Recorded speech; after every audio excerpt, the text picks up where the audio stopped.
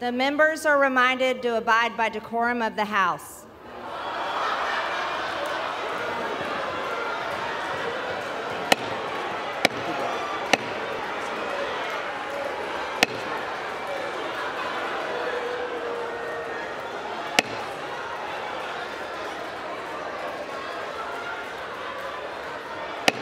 The House will be in order.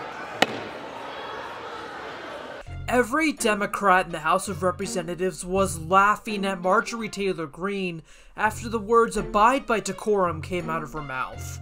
Words that couldn't have come from somebody with a lower amount of decorum than anybody else on Capitol Hill. Democrats and the Mocking Hill media were making fun of me for having a failed amendment. It's not how you start, it's how you finish. That was quite entertaining from someone that had a sexual relationship with a Chinese spy, and everyone knows it. But I move to take her words down. You want to know why the shooter is dead in Nashville, the trans shooter? You want to know why?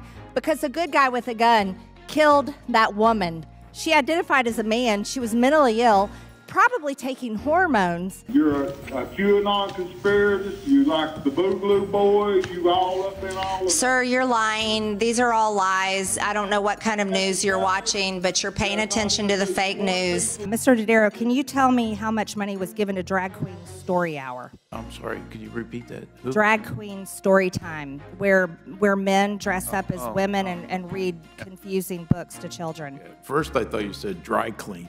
Shortly after, House Republicans made some wild claims about the debt ceiling negotiations. And while some in this town might be interested in theatrics, House Republicans took action. We passed a bill to address the problem. It's time for my friends on the other side to start doing their job. Call the Senate back in to take up the bill. If they don't like it, they can amend it. That is part of the legislative process. Let's get our jobs done. We've done ours. They need to do theirs. The only work they've done, to quote Matt Gaetz, is hold the U.S. hostage over the negotiations, something that Democrats are calling out. I don't know how my colleagues across the aisle who voted for the Default on America Act are going to look our veterans in the eye this Memorial Day.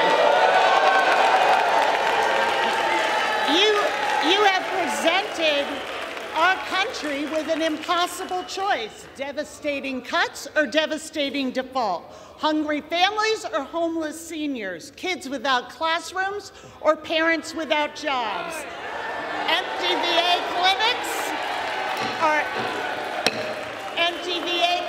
or empty savings account. And now you're sending us home with no resolution. That's the plan: to default, to run out the clock. Well, I have some good news for you. 213, every single member of the Democratic caucus has signed the discharge petition.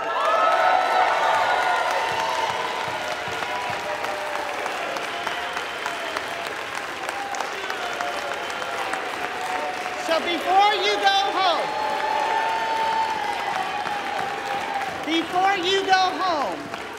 it only takes five patriots to join us in the fight for the American people. Join us, sign the petition, stay here and fight for American families, fight for their American security.